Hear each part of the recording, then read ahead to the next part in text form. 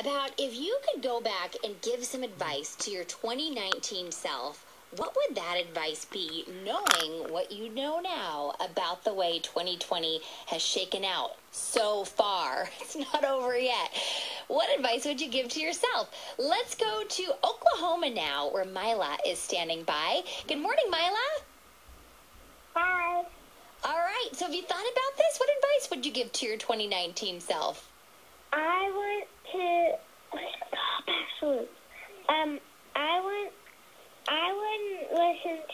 I wouldn't talk to myself. I would talk to the scientists.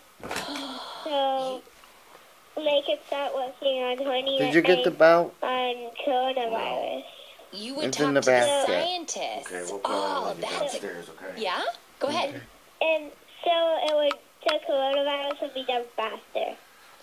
So you would say, "Psst, hey, scientists, saddle up. It's going to be a wild ride. You're going to need a head start. We're going to have this COVID-19, a disease caused by coronavirus. It's going to be spreading through." You know what? I would talk to the scientists, and I would talk to the leaders of our country saying, get ready. Get ready. Yeah. Get our people ready, because we got to take care of each other. We got to beat this thing before it gets bad. Yeah. Talk to scientists, talk to leaders, and talk to the leaders to listen to the scientists. That is good. Talk to scientists.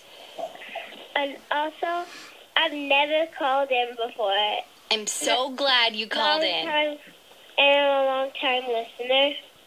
And a first-time caller. Yeah. Yay!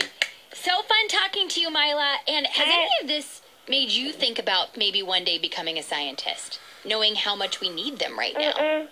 No. I want to do like a teacher or a gymnast or something like that. We need teachers and gymnasts too.